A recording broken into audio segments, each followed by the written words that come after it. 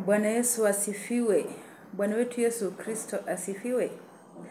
Ni siku iliyo njema sana ambapo tunamshukuru Mungu kwa ajili ya matendo yake makuu ambaye ametenda, kwa ajili ya kibali chake ambaye ameweza kutupatia, ameweza kutusaidia sisi, ameweza kutuponya magonjwa yetu yote, ameweza kutuamsha asubuhi ya leo, ameweza kutunywesha na kutulisha asubuhi ya leo. Ni vyema tu kusema asante mbele za Mungu, maana ni vyema kumshukuru Mungu kwa kila jambo, kwa kila kitu ambacho unapitia.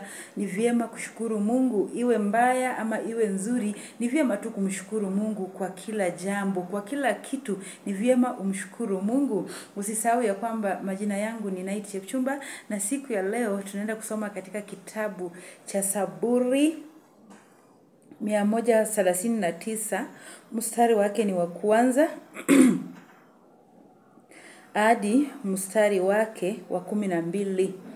Asubuhi ya leo hebu tuingie katika maandiko matakatifu, tusikie maandiko matakatifu inatuambia nini na inatuelekeza kwa jambo gani nzuri ili tunaweza kufanya ili tumfurahishe Mungu wetu, ili tuguse roho ya Mungu wetu, ili tumsifu yeye peke yake, ili tumpatie sifa, tumwambie mbinguni na chini ya mbingu hakuna Mungu mwingine kama wewe. Maana Mungu wetu anapenda sifa, anapenda maneno mazuri, anapenda kusikia maneno mazuri, maneno matamu tukiyatamuka kutoka vinywani mwetu tukimwambia yeye. Haleluya.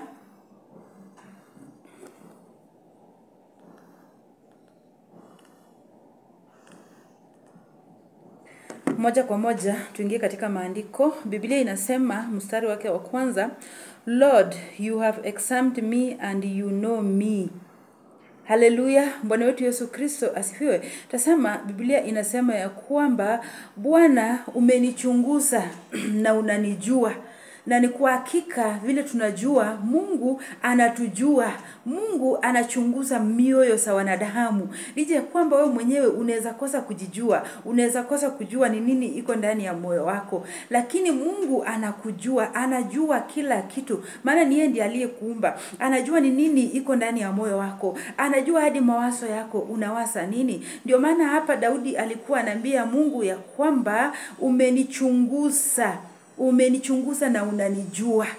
Asubuhi ya leo tunajua ya kwamba Mungu anatujua kwa kila kitu, kwa kila jambo, mahali popote ambayo unapitia, hata wewe umejificha wapi, kwa kila kitu ambacho unafanya, hata ukifanya ukiwa katika giza. Tazama Biblia inasema Mungu anakujua, Mungu anakuona kwa kila jambo. Haleluya. Tuendelee mstari wake wa pili. Biblia inasema you know everything I do, from far away you understand all my thoughts. Haleluya. Bwana wetu Yesu Kristo asifiwe. Bwana wetu Yesu Kristo asifiwe tena. Tazama Biblia inaendelea kusema ya kwamba ni Daudi alikuwa anaendelea kumwambia Mungu ya kwamba unajua kila kitu ambacho ninafanya. Haleluya. Na kwa hakika sisi wote tunajua ya kwamba Mungu anajua kila kitu ambacho tunafanya. Licha kwamba rafiki yako hawezi akajua kila ambacho unafanya, unaweza kujificha. Kuna vitu ambavyo unaweza kufanya katika siri ukiwa tu peke yako. Mama yako anaweza kosa kujua, familia yako yote anaweza kosa kujua, hata mtoto wako anaweza kosa kujua kila ambacho unafanya, lakini Mungu peke yake anajua kila kitu ambacho unafanya. Anajua mahali ambapo unapitia, anajua kila jambo maishani mwako. Unaweza kujificha kwa macho ya wanadamu, lakini machoni pa Mungu hauwezi kujificha kamwe, maana Mungu wetu ni mwaminifu na anajua kila kitu ambacho mwanadamu anafanya. Haleluya. Bwana wetu Yesu Kristo asifiwe. Na tazama inaendelea kusema ya kwamba anajua hadi mawazo yako, anajua fikira zako, anajua hadi ndani ya vilindi vya moyo wako anajua. Kwa hivyo ujue ya kwamba hakuna jambo ambalo unaweza kumficha Mungu. Unaweza kuficha kila mmoja, unaweza ficha mwanadamu yeyote yule, lakini jua ya kwamba Mungu hauwezi kumficha jambo lolote. Haleluya. Tuendelee mstari wake ni wa 3. Biblia inasema you see me whether I am working or resting. You know all my actions. Haleluya. Bwana wetu Yesu Kristo asifiwe. Tazama Biblia inasema ya kwamba Mungu Daudi alikuwa anaambia Mungu, unanijua wakati ambapo niko nafanya kazi na wakati ambapo nimepumzika tu, wakati ambapo umekaa tu. Kumbuka Mungu wako anakujua. Wakati ambapo uko nafanya kazi, Mungu bado anakujua. Na wakati ambapo umepumzika tu kwa nyumba yako, umekaa tu, bado Mungu anakujua. Inamaanisha kwamba bado Mungu anakuona. Anakuona kila mahali, uwe kazini, uwe umekaa tu, anakujua. Yani Mungu anakujua. Inamaanisha kwamba Mungu anakuchunga kwa kila mahali ambapo upo. Kumbuka ya kwamba hauko peke yako, uko na Mungu wako. Maana inafikanga wakati ambapo binadamu wanaweza kukuacha. Kila mtu anaweza kukuacha. Kila mtu anaweza kukaa mbali na wewe. Lakini kumbuka ya kwamba Mungu peke yake hawezi kukuacha. Na Mungu peke yake ndio yuko pamoja na wewe. Katika kila jambo ambalo unapitia, fikira ambao unapitia, mawazo, katika shughuli yote ambao unafanya, kumbuka ya kwamba ufanyangi peke yako na ukuangi peke yako. Ni Mungu yuko pamoja na wewe hapo. Katika shida uko na Mungu, katika raha uko na Mungu mahali hapo. Haleluya. Mstari wake ni 4. Biblia inasema ya kwamba even before I speak you already know what I will say. Bwana wetu Yesu Kristo asifiwe. Tazama, Mungu wetu anatujua vyema sana. Hakuna jambo ambalo tunaweza kumficha Mungu wetu. Hakuna jambo ambalo unaweza kuficha Bwana Mungu wetu. Hakuna jambo ambalo unaweza kufanya ukasema Mungu wako ajaona. Tazama, Biblia inaendelea tu kusema ya kwamba Mungu wetu anajua kila jambo, hata uendapo kutamuka, uendapo kuongea, jambo lolote ambalo utatamuka, kabla wewe haujalitamuka, halijatoka nje. Biblia inatuambia kwamba Mungu huanga amejua tayari ni jambo gani unaenda kunena. Anajua ya kwamba ni nini hilo unaenda kulisema. Kwa hivyo Mungu wetu anatujua vyema zaidi. Hakuna haja useme ya kwamba unafanya kitu katika siri. Unafanya kitu katika kujificha. Utajificha tu kwa macho ya binadamu, lakini kwa Mungu wetu muumba, aliyeumba mbingu na hata nchi, atakuona. Hata unapoenda kuiba vitu vya wenyewe, unafanya ukiwa ni wewe peke yako. Unasema nimejificha, hakuna mtu ambaye ananiona. Lakini Biblia hapa inatuambia kwamba ni Mungu wetu anakuona kwa kila jambo ambalo unafanya. Mungu anakuona kwa kila jambo, anaona hadi mawazo yako, hadi akili yako, hadi fikira zako. Mungu wetu anaona hadi maneno ya kinywa chako. Kabla wewe mwenyewe haujakitamuka kitoke nje, Mungu amejua tayari ni nini unataka kulisema. Haleluya. Bwana wetu Yesu Kristo asifiwe. Tuendelee na maandiko asubuhi ya leo. Mstari wake ni 5. Biblia inasema, you are all round me on every side, you protect me with your power. Haleluya. Tazama, Biblia inasema ya kwamba Mungu amekuzunguka na anakulinda na nguvu zake. Haleluya. Maana hata ulipoamka leo asubuhi, ni Mungu ndio alikuwa amekuzunguka usiku wote na alikuwa amekulinda na nguvu yake, ndio ukaamka asubuhi ya leo. Maana bila Mungu kukulinda na nguvu zake na kukuzunguka usiku wote, haungepatikana siku ya leo ukiwa mzima. Haungeamka asubuhi ya leo ukiwa mzima, ungekufa. Maana bila nguvu za Mungu hatuwezi kuwa wasima. Hatuwezi kulala jioni tukaamka asubuhi tukiwa wasima. Ni Mungu peke yake anatupigania, na ni nguvu za Mungu peke yake zinatupigania usiku hadi tuamke asubuhi tukiwa wasima. Tena ni nguvu zake zinatupigania tunapoamka asubuhi. Ni yeye anatulinda na mkono wake wa rehema. Iendapo kufika jioni, imegharimu nguvu za Mungu, imegharimu mkono wake, imegharimu neema zake. Haleluya. Tuendelee na maandiko asubuhi leo. Mstari wake ni 6. Biblia inasema, your knowledge of me is too deep, it is beyond my understanding. Haleluya. Bwana wetu Yesu Kristo asifiwe. Tazama, huu ni Daudi. Alikuwa anaendelea kuambia Mungu ya kwamba akili za Mungu inapita fikira zake, na imeenda vilindini sana hadi inapita kuelewa kwa Daudi. Ni kweli fikira za Mungu na kazi ya Mungu sisi hatuwezi hata kuijua ni nini, hatuwezi hata kuitambua kazi ya Mungu ni gani. Ila ni Mungu tu peke yake anajua kila ambacho anafanya. Ni Mungu peke yake anajua jinsi ambavyo anatupigania sisi kama binadamu. Tazama, hatuwezi kukaa chini na kutafakari kazi ya Mungu iliweza kufanyika vipi, iliweza kwenda aje. Hata wakati ambapo unapatikana katika shida kubwa sana, kuna wakati ambapo unapata ya kwamba ulishatoka katika ile shida na ilikuwa ni wakati mgumu sana, lakini ukikaa chini uanze kutafakari, uliweza kuyashinda aje hayo majaribio, uliweza kupita aje mahali hapo. Tazama, hauwezi kujua ulipita aje hapo. Inamaanisha ya kwamba akili za Mungu hazichunguziki kamwe, mawazo ya Mungu hazichunguziki kamwe, na si kama ya mwanadamu. Haleluya. Tuendelee na maandiko. Mstari wake ni wa 7. Biblia inasema, where could I go to escape from you? Where could I get away from your presence? Haleluya. Bwana wetu Yesu Kristo asifiwe.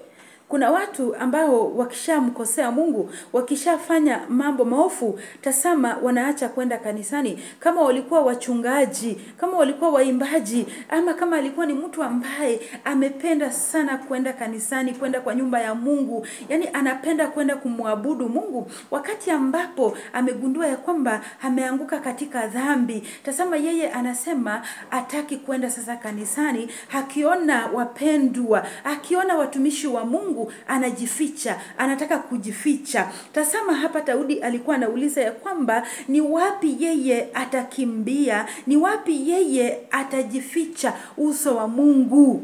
Haleluya. Utakimbia kwa macho ya wanadamu, utajificha kwa wanadamu, lakini kwa Mungu hauwezi kujificha kwa Mungu kamwe. Hauwezi kujificha, hauwezi kuepuka uwepo wa Mungu kamwe. Hiyo ndio jambo moja ujue. Lije kwamba utajificha kwa pastor, utajificha kwa bishop, utajificha kwa mama pastor asikuone kwa sababu umetenda dhambi, ama utajificha ndio utende dhambi alafu utaendelea kwenda kanisani. Kumbuka mahali hapa Daudi anamwambia Mungu ni wapi yeye atakimbia, atajificha wapi, ni wapi atajificha asionekane na Mungu, na uwepo wa Mungu uko kila mahali. Haleluya. Tuendelee. Mstari wake ni wa 8. Biblia inasema, if I went up to heaven, you will be there. If I lay down in the world of the dead, you will be there. Haleluya. Bwana wetu Yesu Kristo asifiwe. Tazama alikuwa anaendelea kumwambia Mungu ya kwamba hata niende mbinguni wewe uko pale, hata nilale chini, yani anamaanisha hata ingie chini ya ardhi katika makaburi kwa waliokufa. Tazama anasema hata huko chini ya ardhi Mungu anapatikana huko. Sasa ni wapi wewe utatoroka uso wa Mungu? Ni wapi wewe utamkosea Mungu na useme unatoroka? Ama Mungu anataka umtumikie, unasema unatoroka. Ni wapi huko wewe utaenda? Haleluya. Tuendelee na maandiko. Mstari wa 9. Biblia inasema, if I flow away beyond the east, or lift in the farthest place in the west. Anasema ya kwamba hata kama atakimbia ule upande mwingine wa east, ama aishi mahali mbali kabisa ile sehemu ya west, anasema ya kwamba Mungu wetu bado yuko pale. Uwepo wa Mungu wetu bado inapatikana mahali pale. Ni wapi wewe utakimbia? Ni wapi wewe utatoroka ujifiche, uweze kujificha uweponi mwa Mungu? Mungu anapatikana kila mahali. Mahali popote hupo Mungu yuko mahali hapo, na anakuona, na anajua kila ambacho unafanya, anajua kila ambacho unapitia. Haleluya. Asubuhi ya leo tuendelee na maandiko yetu. mstari wake wa 10, Biblia inasema you will be there to lead me, you will be there to help me. Haleluya. Biblia inasema mstari wa 10, mahali popote ambapo utajificha, Mungu yuko pale kukuongoza na Mungu yuko pale kukusaidia. Kumbuka ya kwamba mahali popote uko na chochote ambacho utafanya, kumbuka ya kwamba Mungu yuko pale kukuongoza na Mungu yuko pale kukusaidia. Mahali ambapo utalemewa, Mungu anakusaidia. Kwa kazi yoyote ambayo unafanya, kumbuka Biblia inasema Mungu yuko pale kukuongoza kwa ile shughuli na kazi ambayo unafanya, na Mungu yuko pale kukusaidia. Haleluya. Mstari wake wa 11, Biblia inasema I could ask the darkness to hide me, or the light round me to turn into night. Haleluya. Tasama anasema ya kwamba anatamani hata giza iweze kumfunika, ama mwangaza uweze kusunguka usiku. Lakini anasema hiyo yote haiwezekani. Uwepo wa Mungu bado iko mahali pale. Kwa hivyo hakuna mahali ambapo utajificha, na hakuna mahali ambapo utakimbia uso wa Bwana, hakuna mahali ambapo utakimbia uwepo wa Mungu. Haleluya. Mstari wake ni wa 12. Biblia inasema but even darkness is not dark for you, and the light is as bright as the day. Darkness and light are the same to you. Haleluya. Bwana wetu Yesu Kristo asifiwe. Tasama hata wewe ukisema unaenda kujificha katika giza, tasama Biblia hapa inatuambia ya kwamba Daudi alikuwa anamwambia Mungu hata giza, kumbe si giza kwa Mungu wetu. Ni sisi binadamu ndio tunaona ni giza. Tunaona giza imekuja. Lakini machoni pa Mungu yeye aoni giza. Giza si giza kwa Mungu wetu. Yeye bado ataona mwangaza. Tasama akaendelea kusema ya kwamba mwangaza hata haina mwangaza sana kwa Mungu wetu. Na tasama anasema giza na mwangaza yote iko sawa kwa Mungu wetu. Haleluya. Haleluya. Bwana wetu Yesu Kristo asifiwe. Tasama giza na mwangaza iko sawa kwa Mungu wetu. Ila tu kwa sisi binadamu ndio tutaona ikifika jioni imekuwa usiku, kuna giza. Lakini Mungu wetu hata giza si giza kwake, na mwangaza si mwangaza sana kwake hivyo vile sisi tunaona kwa macho yetu kama binadamu. Ati giza na mwanga yote iko sawa machoni pa Mungu wetu.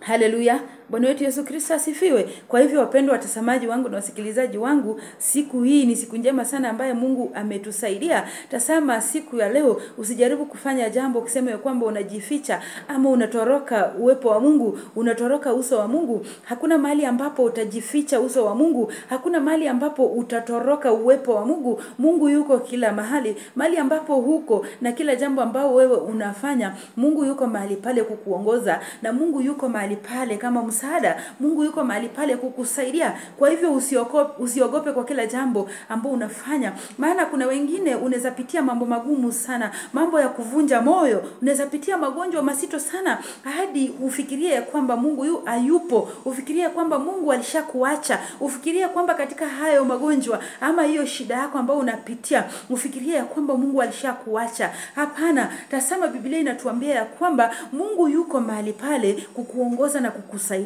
na Mungu yuko mahali pale hawezi kukuacha, na Mungu anakuona kwa kila jambo ambayo unafanya. Haleluya. Wapendwa watazamaji wangu, tumefikia mwisho haya maandiko asubuhi ya leo. Tukutane tena wakati mwingine kwa hii channel yangu inajiita Night Chepchumba, lakini usisahau kusubscribe, kuturn on notification bell, kushare na kulike, na Mungu atawabariki asubuhi ya leo. Na wapenda sana katika jina la Yesu Kristo.